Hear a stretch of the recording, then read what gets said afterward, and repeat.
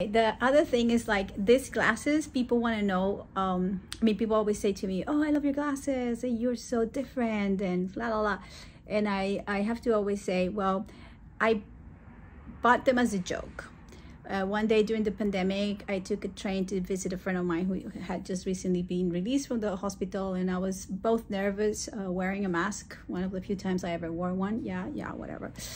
And it was around end of May 2020, and I'm on the train from New York to upstate, and I don't know, I was just browsing Instagram, and I got a sponsor, an ad of these glasses, and I thought like, oh, these are going to be fun, so I ordered them, right?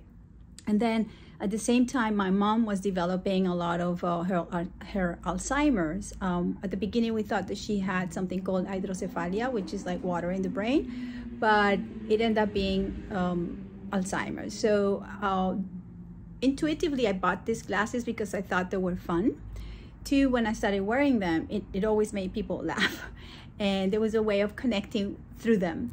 But the most important, beautiful thing is that I started calling my mom via FaceTime, and she would, at the very beginning, always make something about the shape. She would say, oh, baby, have you noticed that one of the eyes is round and the other one is square? And I was like, oh, really?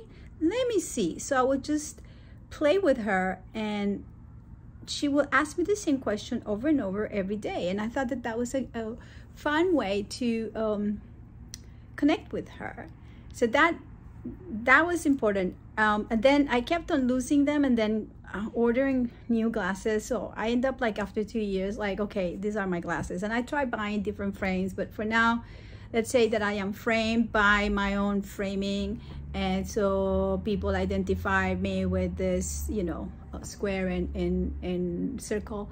And in a way, it's easy way, when I show up like that, people know, oh, she's a little bit different, or she doesn't mind being different. And you know, bottom line, I am different because you're different, and you're different, and everybody is different. We're all different. And that's my whole point. It's like, how many more years are we going to accept the fact that everything in society is making us feel that we ought to be like this group or that group, and it's asking everybody to be identified by something so they can be labeled and then classified and then put into a shelf.